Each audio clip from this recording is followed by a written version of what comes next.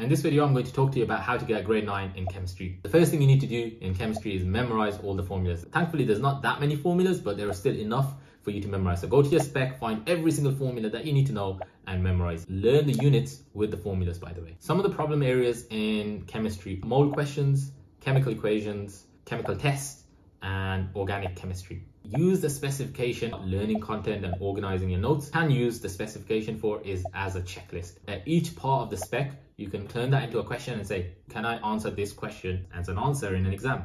Some people use Notion, for example, and they use that toggle tab on there to learn this. You can use flashcards, or you can use many of the different methods that I've talked about in the past. It's up to you what you use, but the important thing is that you are using it as a checklist before you walk into the exam. One of the ways you can be super efficient is start making a crib sheet, cheat sheet, whatever you want to call it. On there, you're going to write down all your problem areas, and what you're going to do is you're going to write down the key format style of the questions that they typically ask you. You're not going to write every minute detail down on there, but you're going to put the key questions that you struggle with. Ultimately, if you're comfortable with the topic, you don't need to keep working on it. I've talked about retrospective timetables before, and it's something that you need to utilize and focus only on the areas that you need to work on. Purchase the grade 7 to 9 workbooks for Collins, grade 8 to 9 CGP workbooks. And I've mentioned this in my other videos. My +1 rule in terms of marks that are allocated is always one more point than the number of marks that they've asked you for. If they ask you a 6-marker question,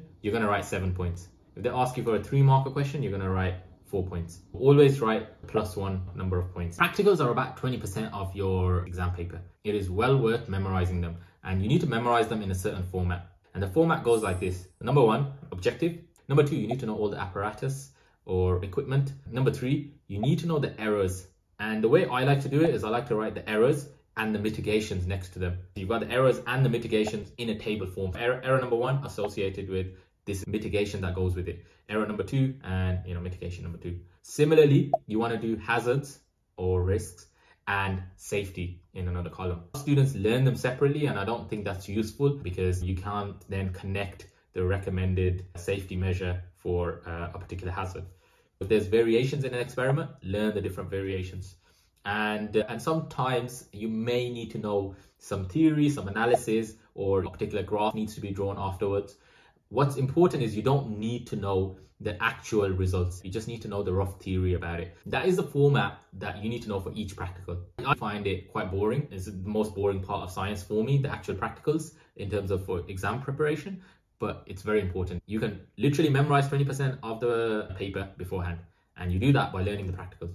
That's it. They can't ask you any other questions on practicals other than what I've mentioned. One final point about practicals though is I would recommend you watch the actual video of the practicals. I know a lot of you guys have been through the COVID pandemic period, and you may not have done the practical. It's really important that you visualize it by seeing the actual practical. I'm not telling you to go on YouTube and look at the format of the practical for the exam. No, I've told you that and you can work that out. I'm talking about the actual video that you can watch. You have a picture playing in your head when you're thinking about the practical. Another section which all exam boards have is a section called working scientifically. It's very important that you do learn these parts. So there's stuff like uncertainty, there's stuff like repeatability, and so on and so forth. So you read through this and you just learn the key points. So it's just another chapter that you need to know, and this applies to all 3 sciences. Now the big problem, which is problem solving in science-based subjects. I've got a scary looking question.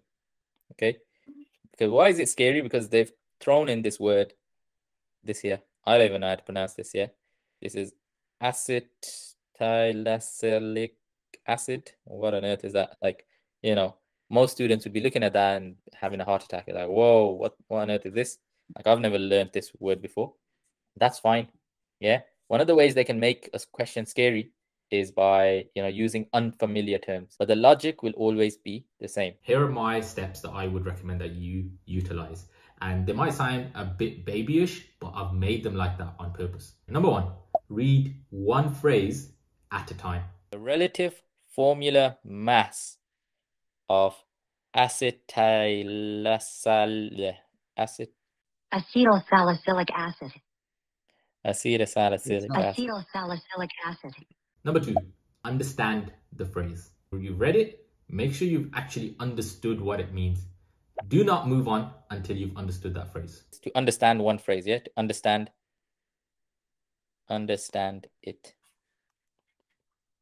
So that's the MR of acetylsalicylic acid is 180. Not that bad actually. It's just telling us the MR of acetylsalicylic acid is 180. Have I understood it? Have we understood it? Because we're only looking at literally one sentence, one phrase. I think we have. Number 3, write down the key information from that phrase. The way you write down the key information is in an equation form. If they say, for example, this beaker has 10 milliliters of HCl in it, you're going to put down beaker volume equals 10 milliliters. You need to put that information down for yourself. And I'm going to say is equal to 180. So when I say write down the key info, okay, I mean pretty much 99.9% of the time you're writing an equation. You need to be comfortable with equations. So you need to be comfortable with the maths part of algebra. Yeah, so that's something to be understood. Number 4 is repeat steps 1 to 3 for the rest of the passage. It is asking us to what? Work out the number of moles. I'm trying to understand that, yeah? Okay, so what have you understood from it? What do you need to write down? What's the key info from that? Okay, so we're going to say mass, but I like to use the subscript, yeah? The subscript of what the mass is for, yeah? This is the mass of the acid, which is 300 milligrams. They want you to work out the number of moles. So that's also a key piece of information. Number of moles of what? The acetylsalicylic acid. So I'm going to, and it's question mark in this case. Yeah, there's no information. This is what we are working out. Number 5 is if there are multiple sources, for example, they've got a text, then they might have a diagram, they might have a table. You need to make sure the information is the same, because sometimes what they do, and they're very snidey like this, what they'll do is they'll mention all of the points -1 in the table, for example, or they'll mention one additional point, whichever way around. It looks like to the naked eye that all the information in the different sources are basically the same. When you see multiple sources in a question, right? So if it says figure 1 and there's a text or a little blurb, be on the alert to think, aha, these guys, these suckers are trying to, con me here. Next step is to cycle through all the formulas. And if you remember, I mentioned that you needed to memorize the formulas. The way I think about it is these formulas are on like a revolver, and I'm revolving through them. I'm like, which formula do I need for this particular question? Is it this one? Is it this one? Is it this one? Oh no, it's this one. This has all of the key points that they've mentioned here, and you go from there. Sometimes you might need multiple formulas, but you write down all the formulas that the information you've just jotted down could be related to. Now that you've written down all the information, what you need to do is say, okay, what science do I know? What formula or what rule do I know that applies to this? Moles equals mass over MR. Number 7, answer the question. Solve the question. A big part of science exams, right, is these long worded questions. And the way you break them down is like this. Yeah, all we're going to do now is we're going to substitute the numbers in. Until step 7, here's the funny thing. We hadn't done any science at all. Maybe in step 6, you could say we did science by applying, writing down the formula, but actually applying the numbers into the formula is done in step 7. 6 steps were all done to understand the question. I guarantee you, if you take it as simply as this all the time, even for the easier questions when you're starting out, you will absolutely not have any problems with problem solving questions in science. I really appreciate the support you guys are showing. Please do subscribe and drop down comments on what kind of videos do you guys want to see. We don't rise to our level of expectation, but rather we fall to our level of training. And make sure to watch our video on memorization.